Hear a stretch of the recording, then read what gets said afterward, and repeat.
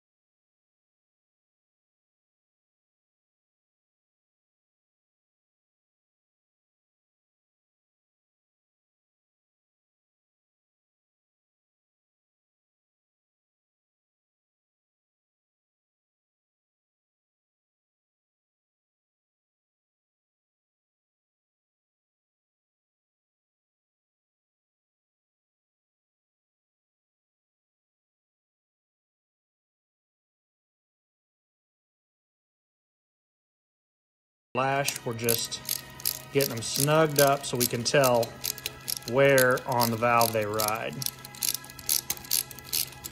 And what I'm going to do is do it a couple of circles. Get everything settled into place.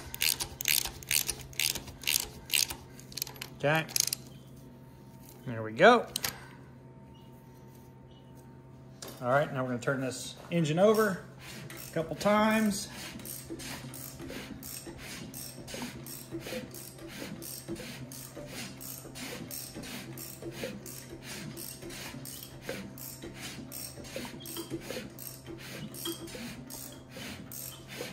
Okay, back on a compression stroke. Now we're going to check here. I'm looking from this direction at that roller tip, and right now it's pushed that way, so I need to hit it for this way.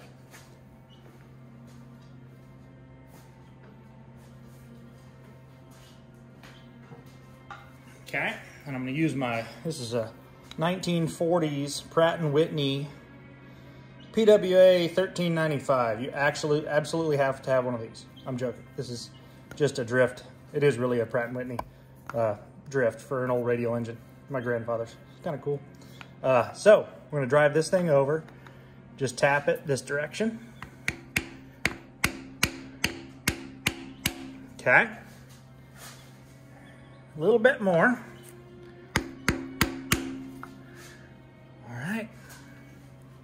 And then this one also needs to go that direction, away from, I can't even get my finger in there. That way, over there, towards the front. I'm gonna try driving it here. No, that was pretty good. All right, so now we got this one lined up. This one's actually a little bit far now, looks like. Although, it's not bad. I'm gonna try driving it.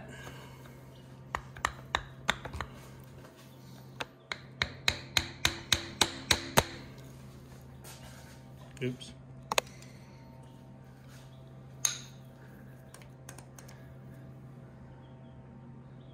That looks pretty decent.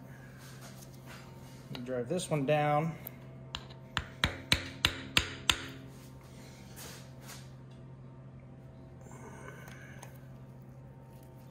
Still need to drive this one just over a touch more.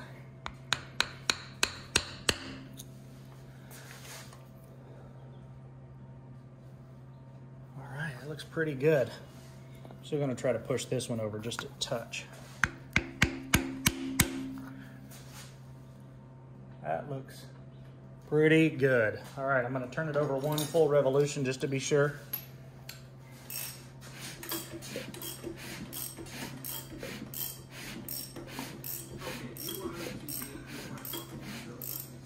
Okay, on the compression stroke, now I'm hoping that they're still centered.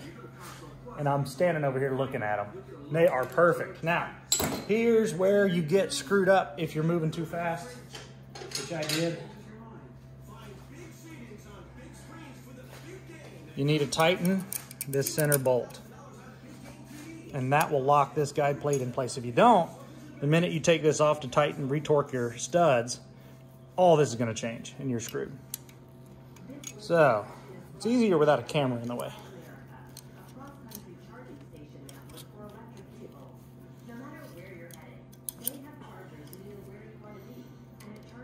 I'm way more graceful when the camera's not on me, I promise.